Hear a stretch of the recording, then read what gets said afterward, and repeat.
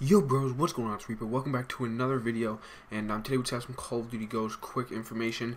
And Infinity Ward has officially released that they will be releasing a little holiday free festive personalization pack that includes a festive Christmas camo, as well as a player patch, player card, reticle, and player background, all based Christmas stuff, you know, snowflakes, reindeer, things like that, and a pretty cool color scheme. They look pretty cool, and I'm glad that they're doing this for free.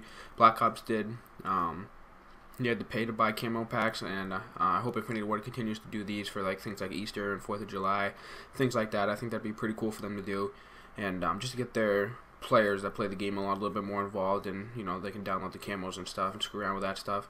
You guys can definitely expect a video showing off these when they come out here. The release dates are actually, I believe, the 12th. I may be wrong on that, but the 12th for Xbox and PC users, and then other consoles on the 18th. But I'll have a link with the exact information in the description if you guys want to go check that out. In the original, I mean, this is the original picture, but go check out the exact tweet that the Infinity Ward put out. But yeah, this is Christmas camo, and the other stuff, you know, player patch, player card, things like that.